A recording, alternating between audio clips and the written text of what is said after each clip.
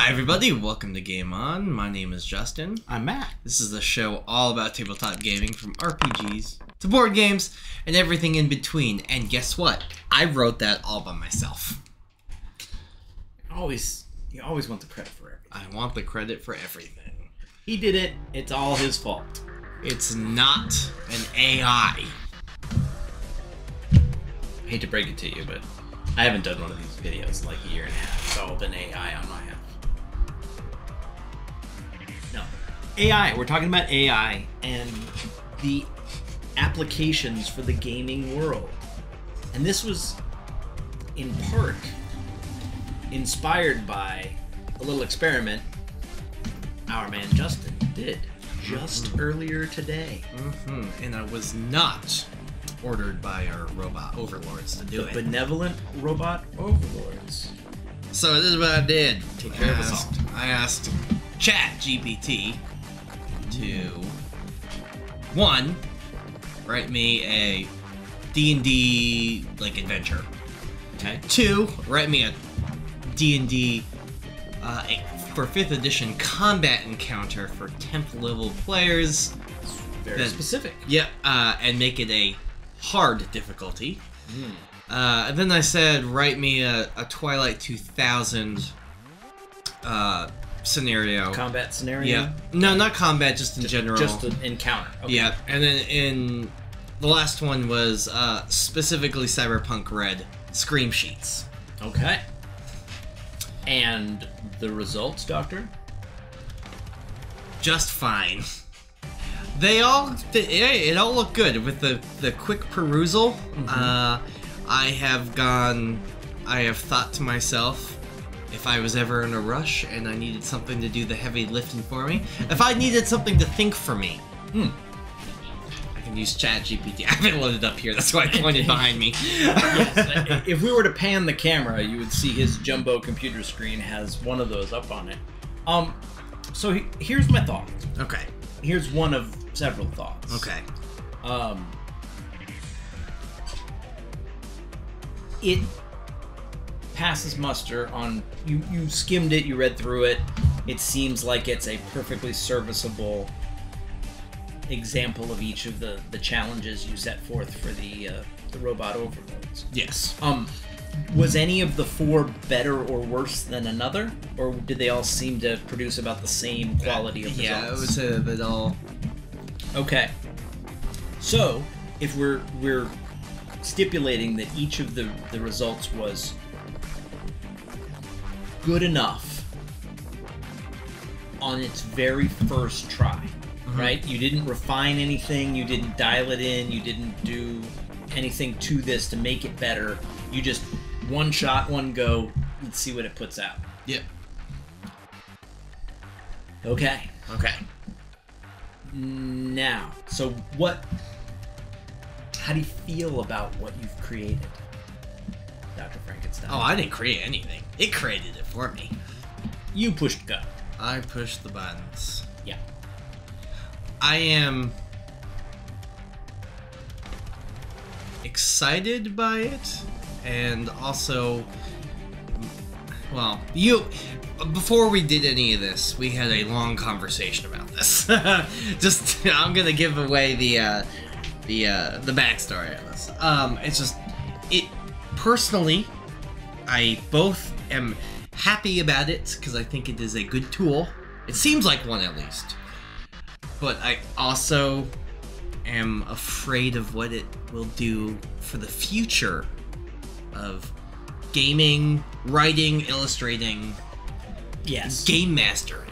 Well, and I think what we're encountering here is sort of the second iteration of a moral quandary that first came into the gaming world in the context of artwork, right? Yeah. Because people were using AI, Mid-Journey or whatever, generated art for gaming-related projects, and then there was a backlash to that, and artists, digital artists or real world artists, not that digital art isn't real, but tangible media artists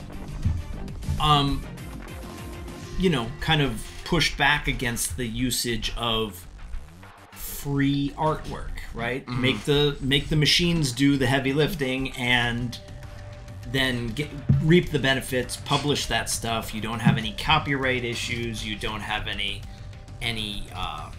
labor issues, you don't have any delay. Yeah. Right? Digital artwork is almost instantaneous. And so, yeah, it really confronted artists with a thing that happened to, I would say, digital photographers 20 years ago, which is technology made much of the skill obsolete, right? Now everybody's got a super duper resolution camera on their cell phone. Very few people can make a living as a professional photographer anymore. I would say a fraction, a single digit percentage of what used to be a relatively stable industry is left because of technology marches on, makes it accessible and doable for almost anybody to take pretty good photos, and you know, many of our audience out there probably does this on a semi-regular basis. And there's all kinds of crazy tools and, you know, filters and all this kind of stuff where you can basically modify photos on the fly and make them into almost professional grade with almost no effort. Yeah. So, okay, putting that aside, then there was AI generated art, which was creating in some cases, photorealistic images, in some cases, very creative, fanciful, not photo based images of things that never existed. Yes. Right? Because the computer can simulate, emulate, replicate. So backlash. Hey, we're going to lose our livelihood as artists if you guys do this. So some of the gaming companies made a pledge to not use AI generated artwork. Others kind of shrugged their shoulders and said, hey, time marches on, right? Yeah. So now here we are in this sort of third generation of computer-generated creative content. Yeah. The actual text. Right? AIs have gotten sophisticated enough that they can simulate or emulate prose proficiently enough that it's at least as good as what some human beings could generate. And given the nature of computers, it's probably growing at an exponential rate. It's not going to be long before it can generate text that is indistinguishable from humans generated. And when that's the case, where is the compelling argument to not use it, right? Like you said, for an end user, not somebody in the industry trying to make a living at it, but somebody who's just trying to take a shortcut to finished product. Like, if you have to create a random encounter on the fly, say your campaign that you're running takes an unanticipated left turn because your players do something that you didn't see coming, and you suddenly have to create content to accommodate for that. You can make it up on the fly the way we all used to have to do, and the results will be, you know, whatever they happen to be based on your, you know, whether you had your Wheaties that morning. But if you can push a couple of buttons on an AI and generate a random encounter that fills in that gap, why wouldn't you use it? Yeah. Right? If it produces good enough content, why wouldn't you use it? I think for stuff like that, and this is, I don't know, I am having a bit of a existential crisis, just kind of a quandary. I'm wrestling with myself on where I draw the line on where I can use stuff like this, because just like with the images, people were complaining, hey, it's our livelihood, whereas like if I had posed the question, how do we know, or what do we do if a gaming company writes a whole campaign with ChatGPT? Should I, assuming they haven't already? Yeah. I like to think, well, I know I would feel bad personally thinking that like a robot could take over a couple of, authors' jobs away from them. And how do you feel about owning a car that's been built after, say, 1978?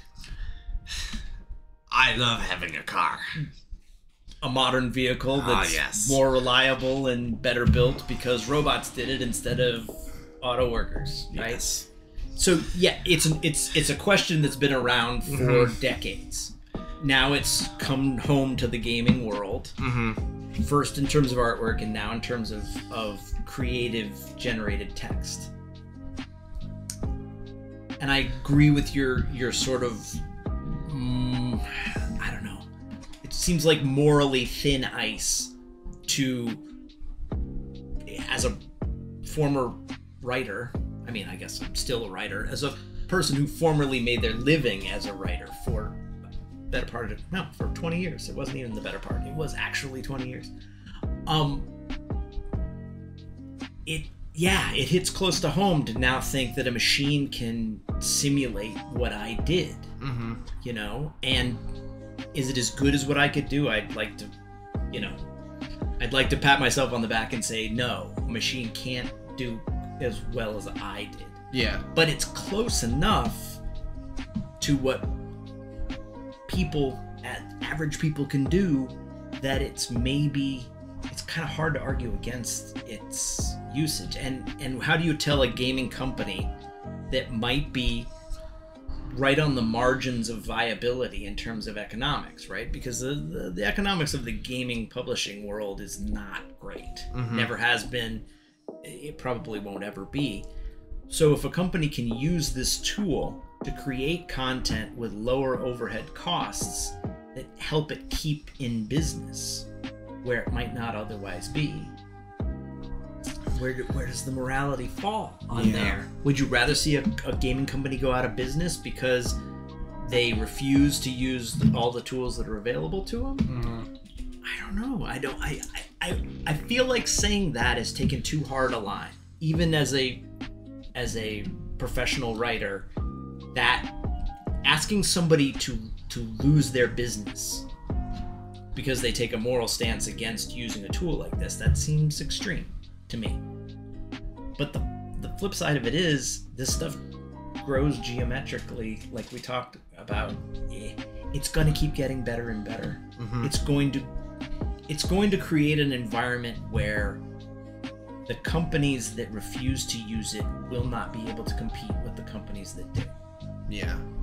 And that's terrible to think about on some level, but I think it's just how it's gonna be, unfortunately.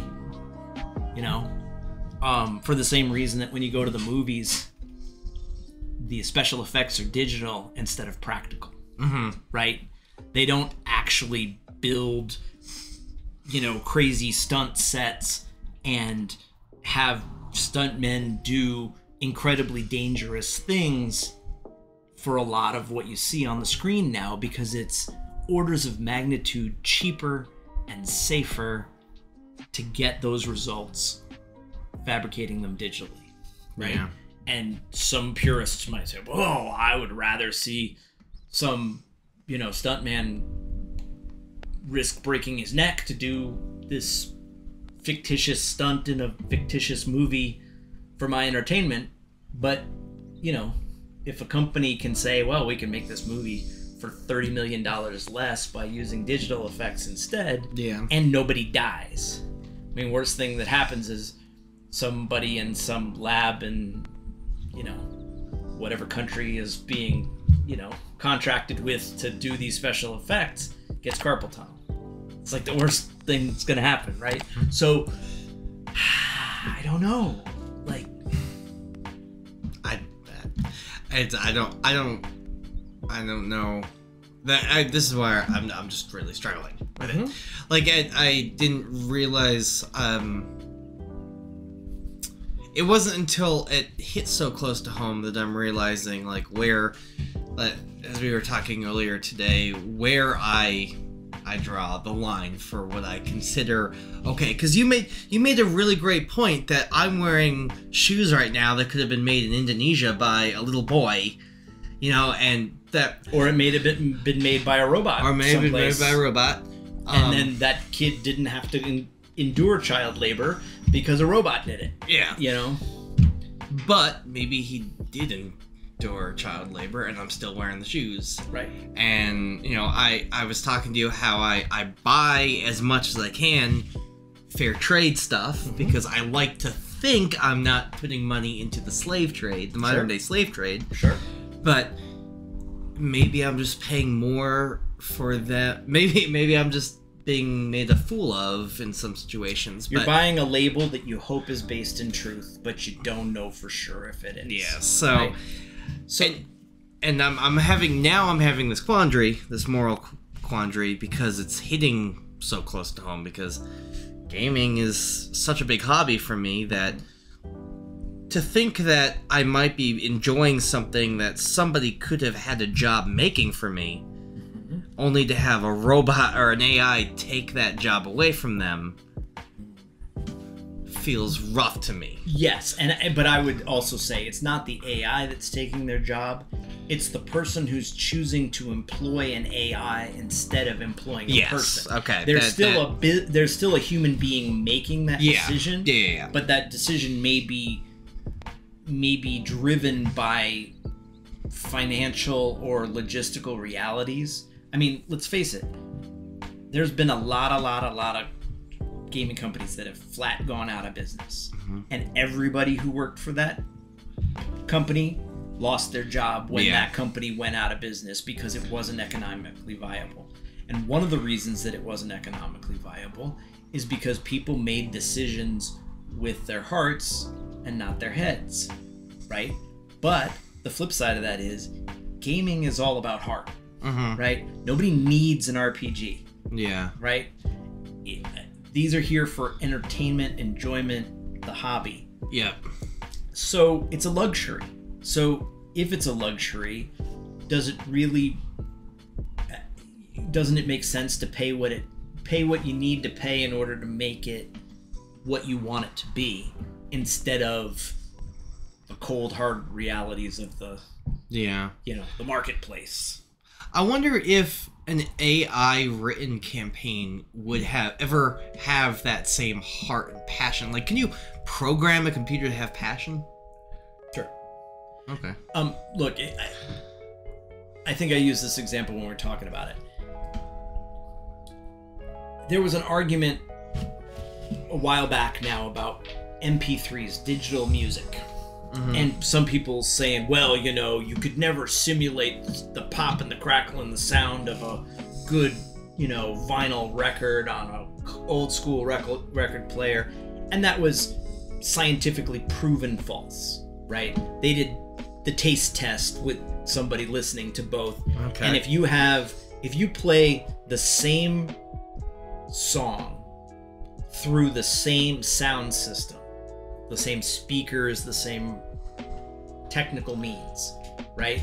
The fact that one song originates with vinyl and one is a digital recording of it, the human ear cannot distinguish between the two. In quality or quantity, you cannot tell once you get past a certain level of detail, right? And the human ability to comprehend language, written word, is the same way. Okay. The AI can absolutely generate text that is proficient enough that it would be indistinguishable to most people most of the time.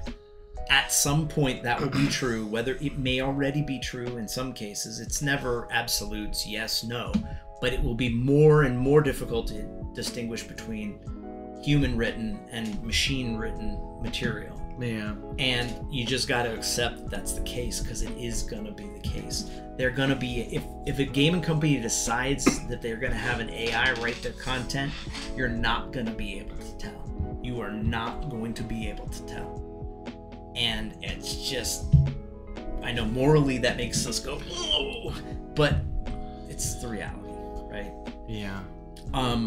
The real question, I think, the more interesting question with this is sort of the third facet of gaming AI, which is something that I think you were saying Wizards is playing with, where they're creating, or they're trying to develop an AI GM, right? A dungeon master that is a computer. Now, that is an interesting question, because there are so many human decisions that go into, judgment calls that go into being a GM. That'll be the hardest thing for a machine to replicate authentically. Right? It's not about the language, it's not about the images, it's not about creative content. It's about human reactions. Yeah. I don't know, where do you come down on that one? Because that's... Well, see, now that you say it that way, I'm gonna be honest here. Sometimes as a GM, I will cheat for the players, because like maybe it's a great night and like it's just like you missed the roll by one, but we're having so much fun. It's like, oh, that's what you need to hit. And like I can read the room and I understand that like we're all excited for it. Yeah, kill it, kill it, kill it. It's like the new person, they're excited. Will an AI be able to do that? Will an AI be able to like use the webcam and like understand that like, no, you know what? I'm gonna change how many hit points this guy has on the fly. Books and movies have played with this theme in science fiction for a long time. Machine empathy, right? Like, can a machine have empathy, or can it simulate empathy authentically enough that it's functionally no different, right? Because if a machine feels empathetic to the people using it or interacting with it, then it really doesn't matter whether it's real empathy or faked empathy. Right? It has the same effect.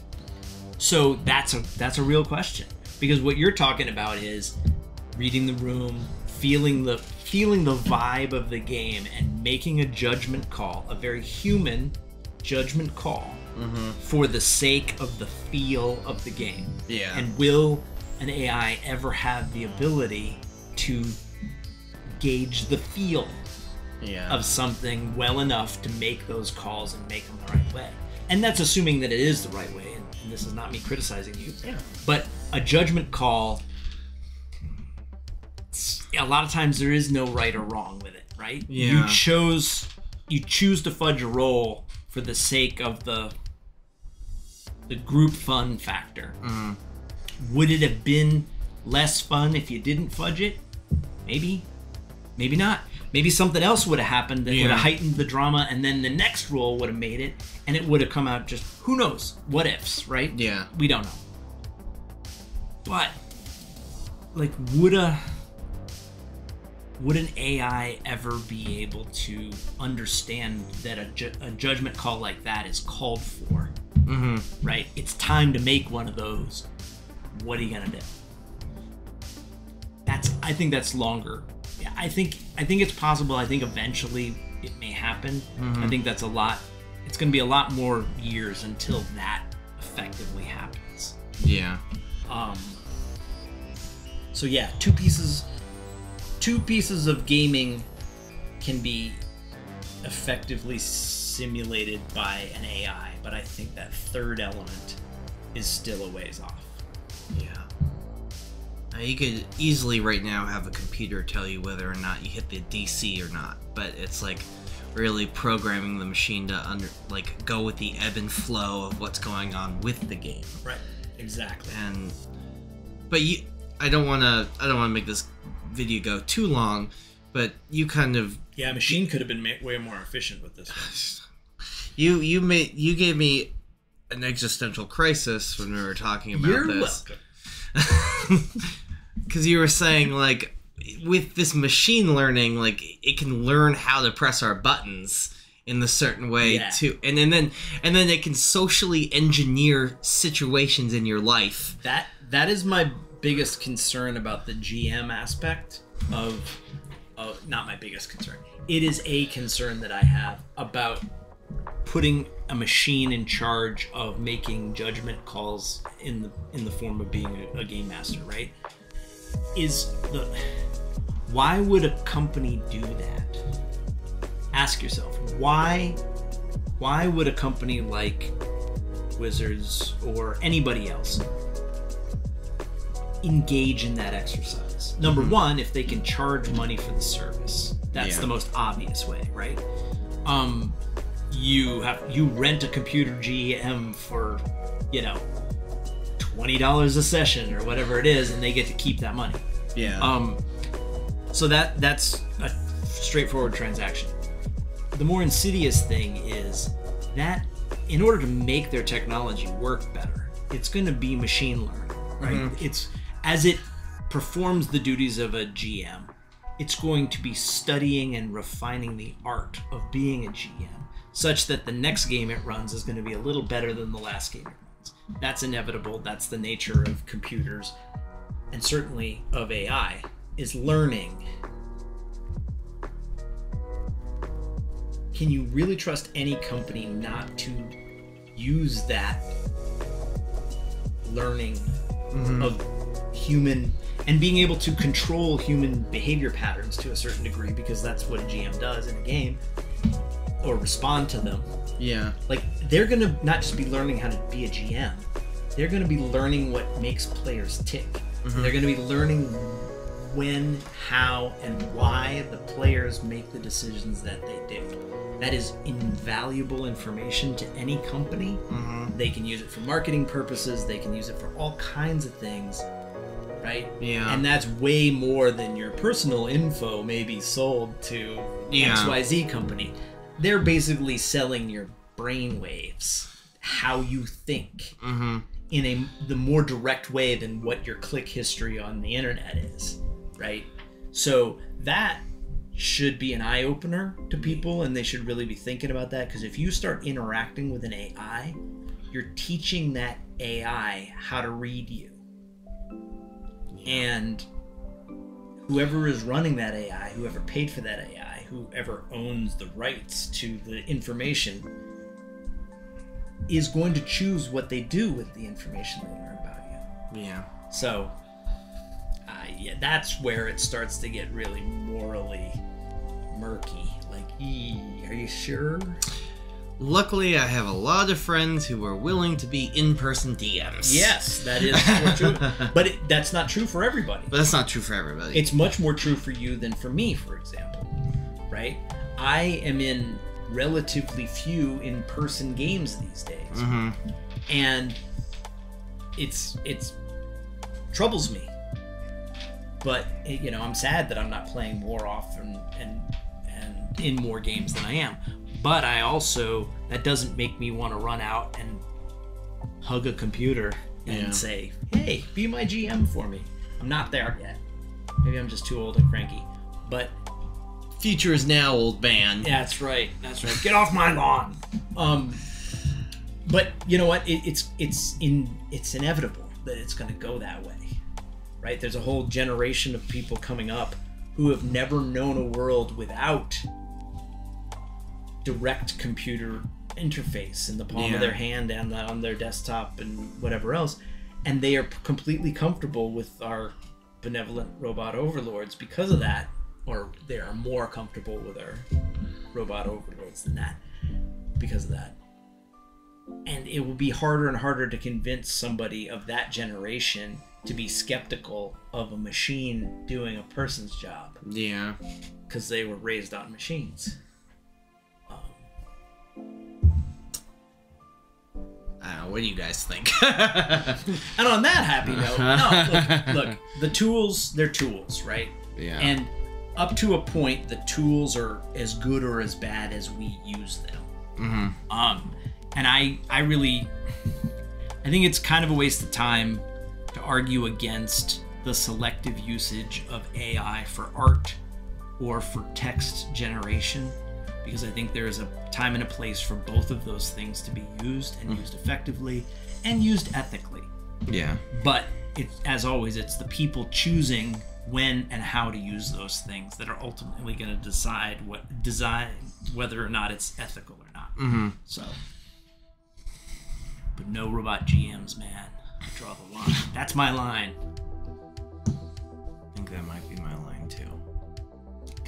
Now, we went into this thinking we would disagree, and here we are now agreeing. Well, no. Well, I'm only now disagreeing just because of the whole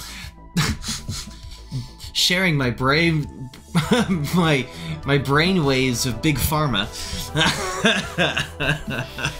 Big data. At first, I thought it was the new one to be afraid of. of. Big data. It used to be big oil, then it was big pharma, now it's big data.